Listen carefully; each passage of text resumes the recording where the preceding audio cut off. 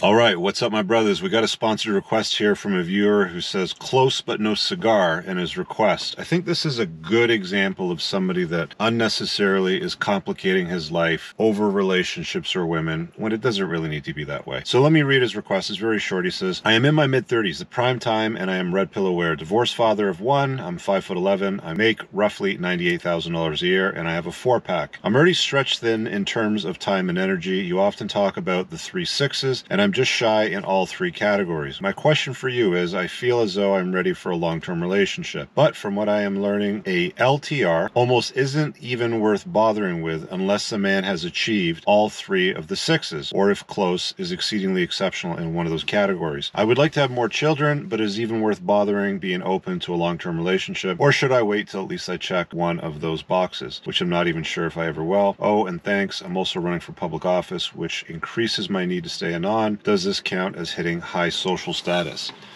All right, well, let's get on the road and talk about our friend complicating his life unnecessarily over things. All right, so you get this a lot with guys where they run into problems with their lives, with women, you know, with their reproductive issues, and then they go and watch a whole bunch of YouTube videos, or some YouTube videos on one channel and another channel. They kind of move around from place to place until they start getting either answers they like or answers that they understand. What he's referring to with the 3 6s, it's not actually called the 3 6s, it's called the 6 6s. I've talked about this before on my channel. I'm pretty sure I mentioned it in my book as well. And I'll tell you the origin story. I was at a dinner party and a friend of mine, his wife, wanted to introduce me to one of her friends. This was years ago, and she's like, Rich, you got it all. I got to introduce you to Becky. She's the best, blah, blah, blah. You got the 6 6s. You know, you guys should meet and go out. And I'm like, well, what are the 6 6s? So she proceeds to explain the 6 6s, which was an enlightenment at the time, but I didn't realize the significance of it until, you know, I got to where I am today, where I fully unplugged and, you know, taken the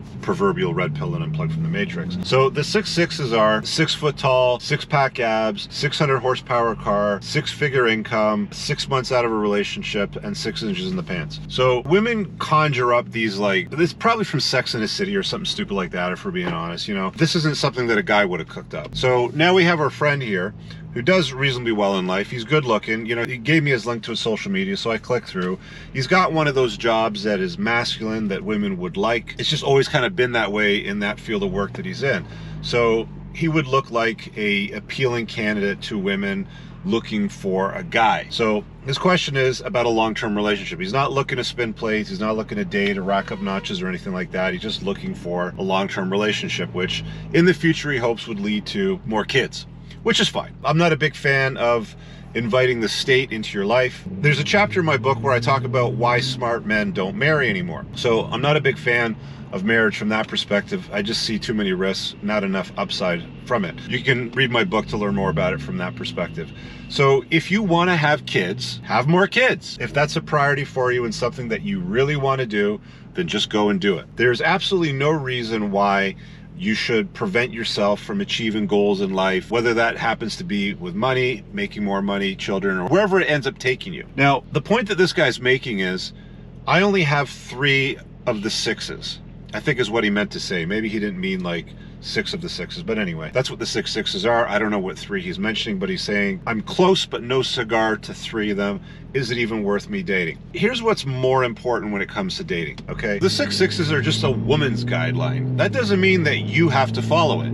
It doesn't mean that that's what you need to achieve to be attractive to women. I've seen women go out with some very average looking guys.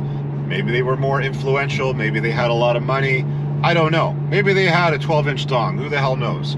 But having, you know, 3 or 6 or, you know, mentally screwing your head over, thinking that you have to tick off a certain number of boxes before you can date or even consider dating, starts to get into a realm of absurdity. Yeah, I'm plugged from comforting lies that society has told us our entire lives.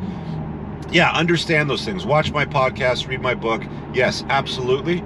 But if you're competent, if you're interesting, if you're captivating, you're not a boring guy, you make decent money, which this guy does. He looks like he's strong and masculine. Good.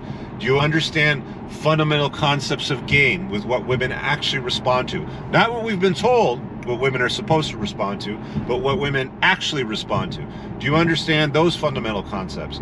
If you've got at least the basics down, and you're interested in women, you're attracted to women, and you have time for it, and you might be considering having more kids, go for it. You don't need my permission. You don't need any other Mano Swamp goofball, you know, say yes, you can date, or no, you can't date, or yes, women are worth it, or no, they're not worth it.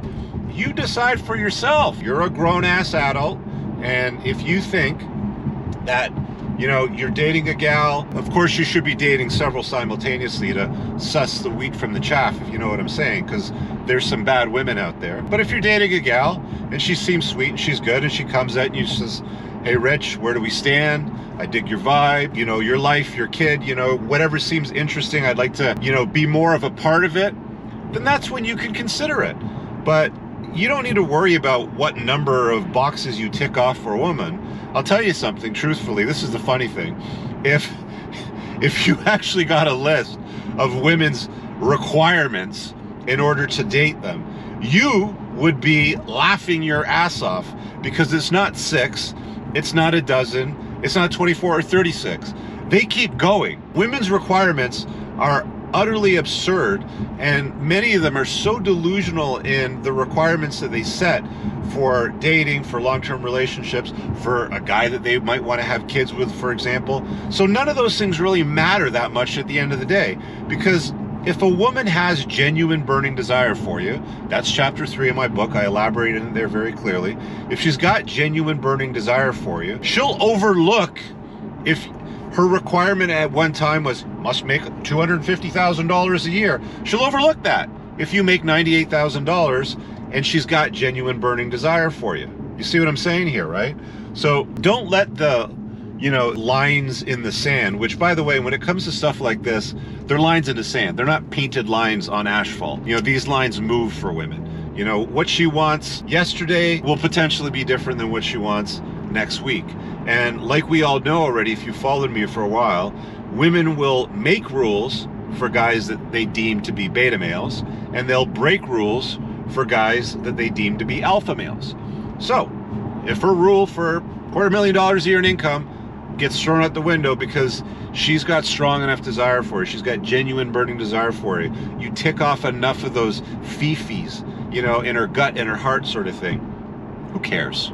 Who cares about 3 6s, 2 6s, 17 6s? There's these funny memes that I get sent all the time, and it's like, I see this one GIF that shows up, and the question is, what do women want? And the answer, I think this is from Mad Men, and the answer he comes back with, who cares? And he drinks his whiskey. That's how you got to approach it. Who cares? Enjoy life, put yourself first, don't invite batshit crazy women into your life, vet for red flags. There's 20 red flags. You can get that chapter from my book for free, by the way. It's pinned below in the top comment when you opt into my email list. Those are just some fundamental basics without complicating your life unnecessarily. I want you guys to have fun.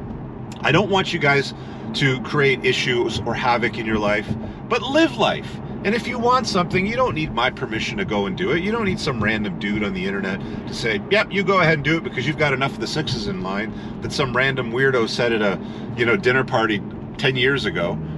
Don't worry about that stuff. Live life on your terms. Make sure you put yourself first. Vet for crazy. Stay away from crazy. Don't invite chaos. You guys know the standard stuff by now, right? Have fun with it. Anyway, you guys leave a comment below. You let me know what you think. If you have any experience on this notion that this gentleman is asking me here, I wish you all the best in your chasing of public office seat. You know, dude, if you get it, always do good, you know, is all I'm saying. Anyway, have an awesome day. Pin to the top comment, bunch of useful links, stuff that I'm affiliated with, my book, my supplement line, my podcast, all that good stuff. So check it out. See you guys in the next video. Peace out. I don't ever slow up, no I don't take shit. I got no love for the fakeness. If you wanna play tough and wanna hate this, I'll always show up.